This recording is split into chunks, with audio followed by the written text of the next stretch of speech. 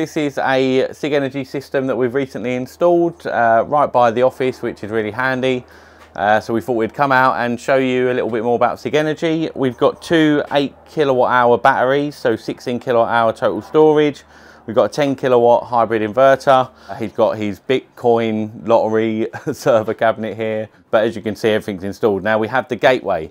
When I first come to survey, the customer was running a generator as a backup option, because where we are, we're quite rural and he had a lot of power cuts, so he'd already sort of put something in place to run without the grid. And obviously what we've done by installing the gateway, we've gave him the option to run completely independently from the solar and battery in an off-grid environment. We've also reconnected that generator to our smart port access on our gateway, so he can still use that. God forbid anything, you know, was wrong and not working with the system. He's got multiple options. You know, there's lots going on in here, but ultimately you've got your contactors, which will allow you to have UPS, uninterrupted changeover.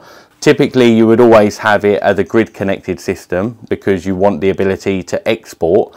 So with the backup gateway, very easily, I mean, we can show you how it works. Batteries are fully charged. He's on grid mode at the moment, which means that everything's being exported. If we go off grid mode, we'll lose the ability to export because we'll isolate only running off of solar and battery in the home. So let's put it to the test and see if it works. And we can do that on the app as well. I could just turn the grid off here, but I'll show you on the app. So let me just get into screen record. So we go into the customer system. We want to go into devices, go down and you'll find the gateway. Here we have the gateway, click on the gateway and then gateway settings. Okay, so as you can see on there, go off grid. So if we click that, you'll hear the contactor click. That's the contactor clicked.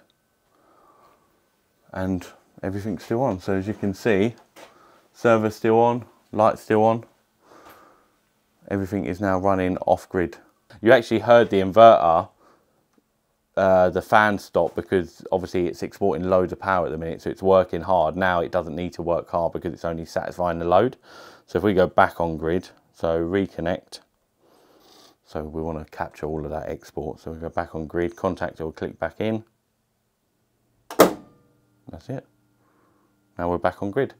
That is our installation. I think it's come out really well. Let us know in the comments if you've looking to have a Sigenergy system, if you wanted backup capability. You don't have to have the backup capability with the Sigenergy system. You can have it without the gateway as well. So